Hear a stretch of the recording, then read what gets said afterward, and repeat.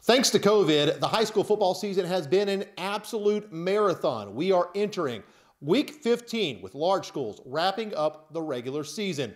And wouldn't you know it, nearly every single game has playoff implications. Let's start in 21-6A. Westbrook is already in the Division II playoffs despite struggling recently. The Bruins can still earn 21-6A's top playoff spot for D2. For that to happen, they'll need to beat Atascocita, and C.E. King must lose to Humble. Any other combination will send Westbrook to the postseason as the Division II second seed from the district. In 9-5A Division I, Port Arthur Memorial has wrapped up their first outright district championship in program history. It's also the first outright title for the city of Port Arthur since 1993. So the Titans are the top seed and will face Fort Bend Hightower in the bi-district playoffs next week. The game will be played in Port Arthur December 11th at 7 p.m. Sticking with 9-5A Division I, Beaumont United is in the playoffs for the first time in their 3-year history. Now there are a few scenarios for the Timberwolves, so let's take a look.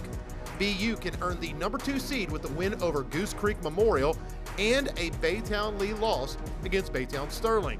A win plus a Baytown Lee victory gives the Timberwolves the number 3 seed, and a loss against Goose Creek Memorial will drop United to 4th.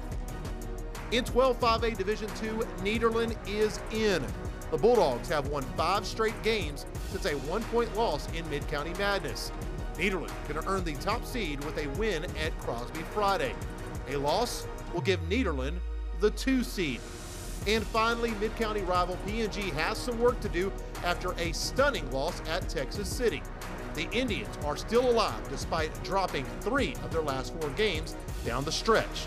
To grab the final playoff spot, PNG must beat Santa Fe and Texas City must lose to Barbers Hill. If that happens, the Indians will visit state-ranked Fort Bend Marshall next week. If that does not happen, the Indians will miss the playoffs for the first time since 2012.